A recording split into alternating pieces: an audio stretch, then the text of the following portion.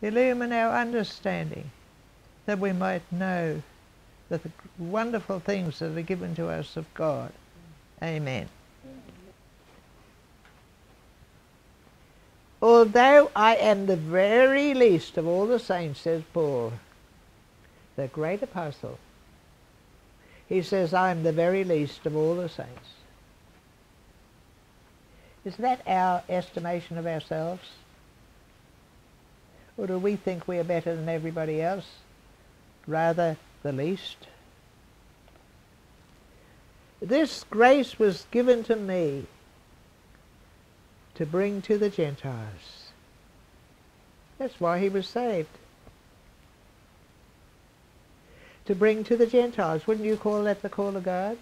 In fact, Paul said that God called him while he was yet in his mother's womb. As did, I think it was Jeremiah. And he says, to bring in the Gentiles, to bring to the Gentiles the news of the boundless riches of Christ, and to make everyone see what is the plan of the mystery hidden for ages in God, who created all things. Here we have the pearl and the reason for creation. That which has been formed with the Gentiles and with the Israelites. Because he is speaking after having said in Ephesians chapter 2, verses 20. No, we'd better go back to verse 19.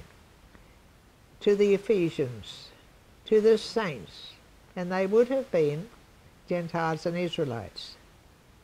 So then you are no longer strangers and aliens, but you are citizens with the saints, and also members of the household of God, and this specifically to the Gentiles, built upon the foundation of the apostles and prophets, with Christ Jesus himself as the cornerstone, that to the Israelites.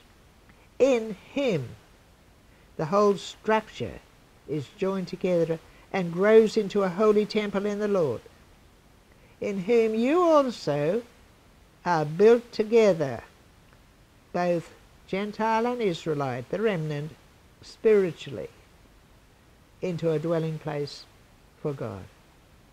God was in Christ reconciling the world to himself. The only dwelling place for God is his household of people. The only dwelling place for Christ is his household of people who have been saved by the grace of God and washed in the blood of the Lamb. There will never be a dwelling place on this earth, either in Jerusalem or Palestine, a supposed restored Israel. He will never be there. That's not his dwelling place. He has a spiritual dwelling place, not a natural one. His spiritual dwelling place forever is in this household of God, consisting of saved Gentiles and saved Israelites. Praise the Lord. And then he says further down, and to make everyone see what is the plan of the mystery hidden for ages. This mystery was hidden throughout the whole of the Old Testament. You won't understand it by looking at the Old Testament. Do not go to the Old Testament to get your doctrines about salvation and Christ and the kingdom of God and the end time. You won't find it. Or about Israel. You won't find it. Because there is no end time for any natural Israel, except what happened in the book of Revelation that already was prophesied in Daniel chapter 9. Because it says here, so that through the ecclesia, the called out ones, the wisdom of God in its rich variety, might now be made known to the rulers and authorities in the heavenly places, the angels, and rulers up there. This was in accordance with the eternal purpose that he has carried out in Christ Jesus our Lord. So the eternal purpose of God, that included the creation of this world, the creation of man, the creation of everything, both visible and invisible, that is part of his creation, was purposed so that there might be this glorious pearl that is the called out ones, according to the gospel of Jesus Christ. They are the pearl for which Jesus came and gave up everything. What was it that Jesus did lay aside? Jesus laid aside everything for a new creation, not a. So let's look at it. About the mystery of the ages as being the called out ones, who we have determined is the pearl of great price. And for that pearl of great price, that is the called out ones of all nations and of all ages, for them the whole of creation was made. It is said in Hebrews chapter 2 that Jesus was bringing many sons to glory. Another little verse that shows us the purposes of God. He did it to bring many sons to glory. So what happened? He has this purpose that shines in the darkness to show his power that we read about in Romans 9 to 11. He did this to show his power to Pharaoh. He has done this to show his power to the evil ones, both invisible and visible. To show his power is the major purpose, not the only purpose.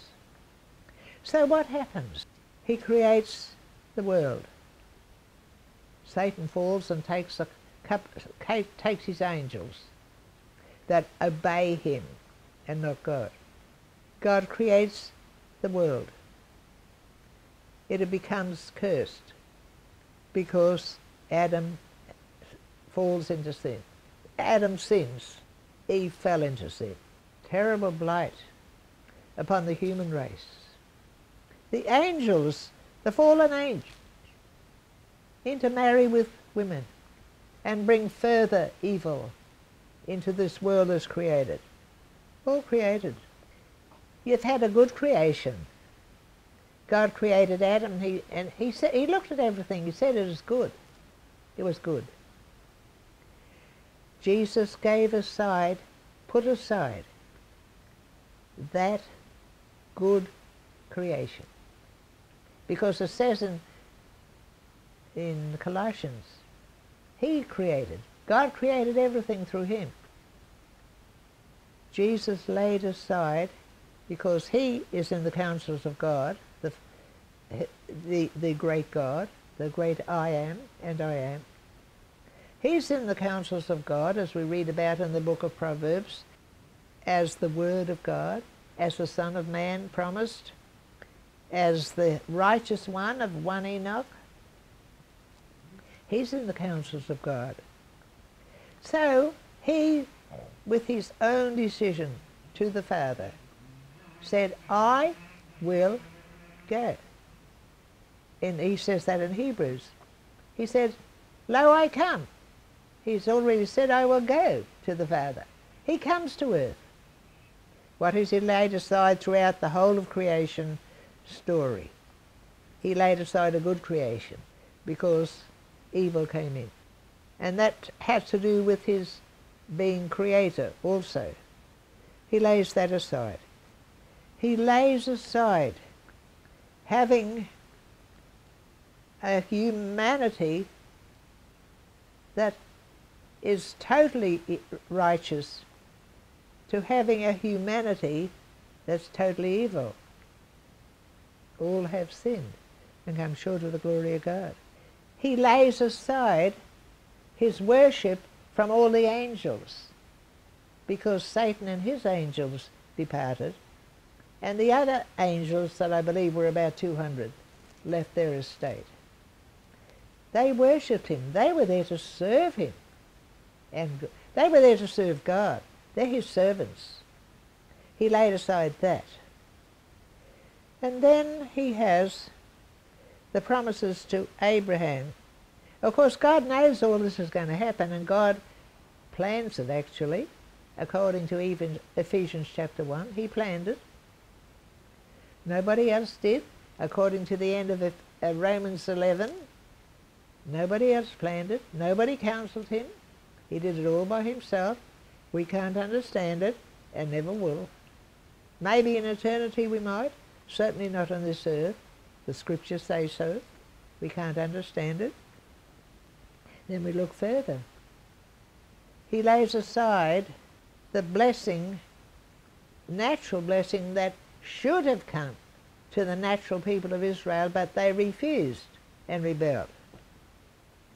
He lays aside everything good that would have come out of the Old Testament for Israel, the natural Israel.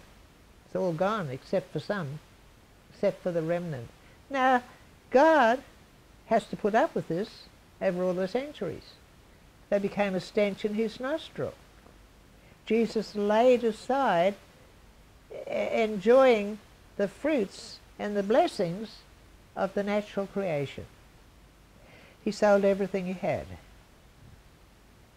Then in Philippians it tells us, being in the form of God, and yet not considering that he had been an equal with God in his glory, he left heaven of his own will.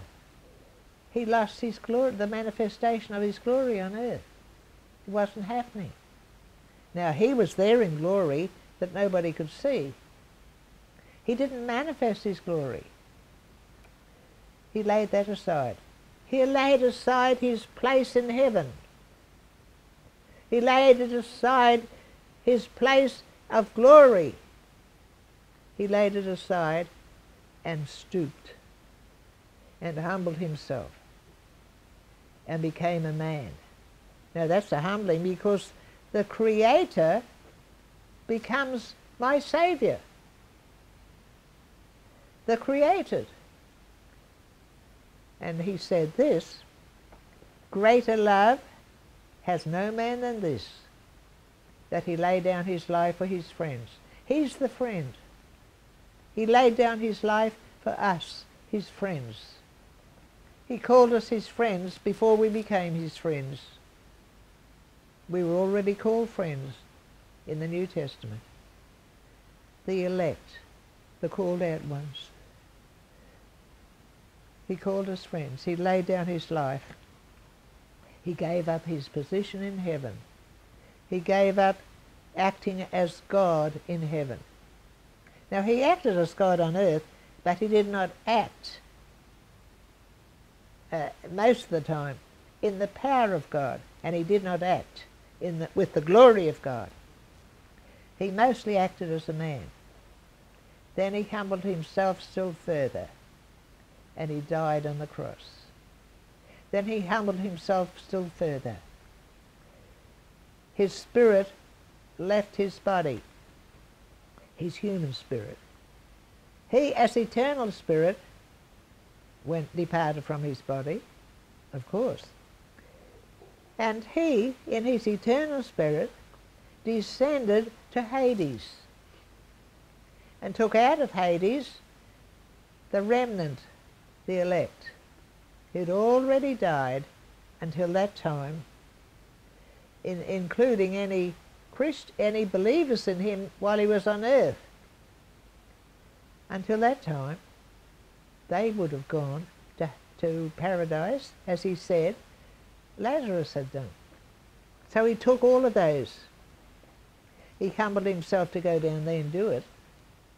Even though they were his own, they were still under the condemnation of death to such an extent that their bodies had corrupted, and they're down there in their spirits, so he takes their spirits up to heaven, without their bodies, of course. Now he had to descend to do that. And according to Nicodemus, the book of Nicodemus, he also descended to hell and came across the prince of hell and Satan. Now that also was a humbling and the throwing aside of himself as God to even go down there. He laid everything aside. So then, after his death, he's resurrected, he ascends to heaven. There he sits at the right hand of God, in a position as being creator again. So from heaven, he creates. He has laid everything aside. Now he wants to find the pearl that, of course, he creates, because he's the creator. The pearl of great price. These called out ones. So from heaven, he begins his mission of creating this beautiful pearl that is the called out ones. It's the body of Christ. It's his creation. And he begins to recreate and create the spirits, in their spirits, all those who are called out ones, whether Gentiles or the remnant of Israel. He begins this and he continues it, and he is still doing it. I would say, and I say this, although I've never heard anybody else say it, but I will say it, the remnant of Israel have all come in. There's no other remnant of Israel to come in. He's got them all. They're in the pearl, up there in heaven, shining, living, praising. And many Gentiles are up there too, part of the pearl. Part of the pearl are still down here. Some of us have already become the part of the pearl. There's still many more to come. And the pearl will begin to shine lustrously in heaven when we're all called home. And this is the purpose of God, to get this. He's given up everything. The purpose of Christ, who died, to redeem and buy this pearl back from the enemy. Because we are redeemed by the blood of Christ. And redeem means to purchase back. We were already in the hands of Satan. He purchased us back. We were already in the clutches of sin. He purchased us back by his blood. He bought us back from the darkness in which we were and brought us into his eternal light. So here is the pearl for which the merchant sold everything he had to purchase it. And Christ sold everything he had to purchase us, the pearl of great price. He's called out ones, out of the remnant of Israel and out of all the Gentiles.